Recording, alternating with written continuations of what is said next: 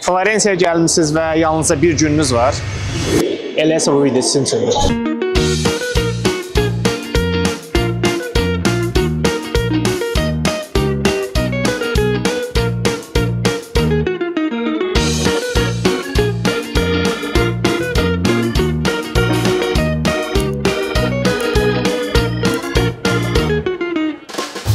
Başlanğıc nöqtəmiz Piazza Marione Olar. İlk dayanacağımız stansiya ilə eyni adda olan kilsədir.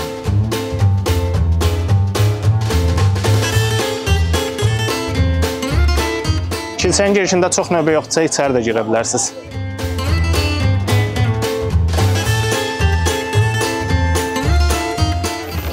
Sürətimizi almadan gəlirik Trattoria Marione.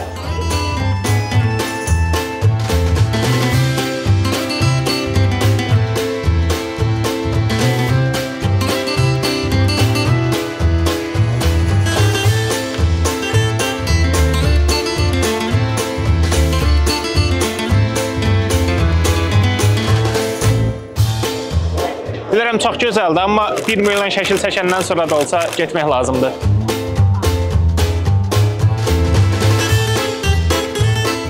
Növbət dayanacaq təbii ki Piazza della Signoria. Buranın məşhur olma səbəbi Neptun fontanı, Kazimon heykəli, Loja de Lanze və qarşısındakı saxta Davud heykəlindən Piazza Vecchio'nun burada olmasıdır.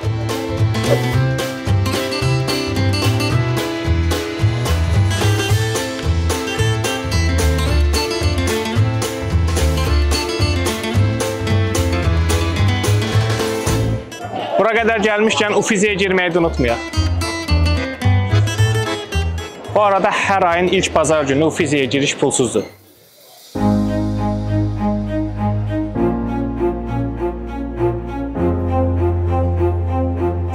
Veneranın doğuluş tablosu, Adəm və Həvvanın tablosu, Saint John the Baptist və bunun kimi digər məşhur tabloları görməyi unutmayın.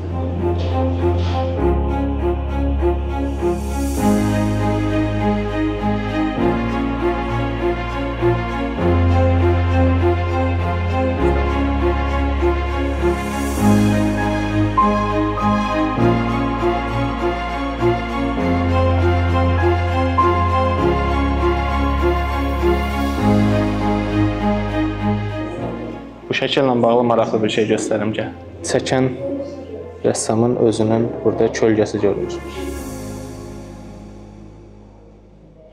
Qaleriyadan çıxdıqdan sonra aclığımızı hiss edib düşürüb panin axtarışına.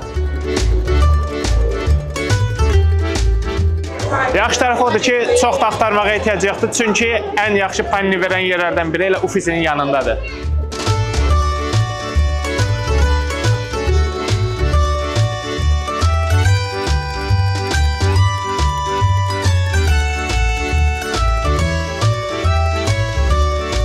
Oturub yeməyə vaxt sərf etmədən paninimizi əlimizə alıb davam edirik.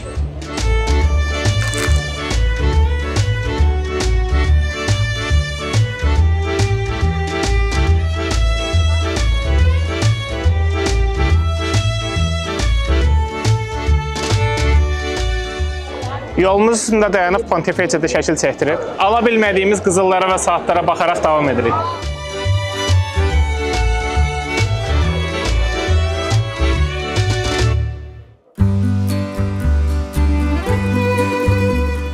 Şəhərin möhtəşəm mənzərəsi üçün gün batımda Michelangelo bağına gəlmişik, amma nəzər alın ki, bu saatda həddindən çox adam olur.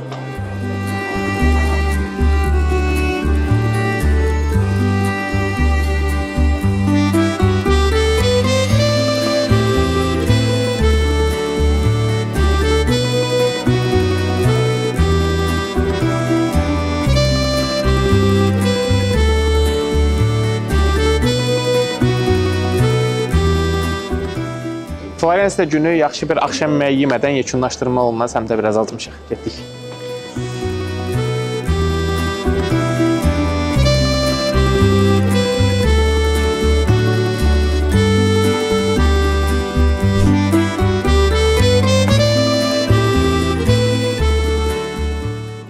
Təbriklər, bir günlük Florensiya gəzintinizi yekunlaşdırdınız. Düzdür, bu şəhəri bir günə gəzib bitirmək mümkün deyil, amma əsas görməli yerləri gördünüz. Əgər şəhərdə əlavə vaxtınız varsa da şəhəri kəşf etməyə davam edin. Bizdən bu qədər hələlik.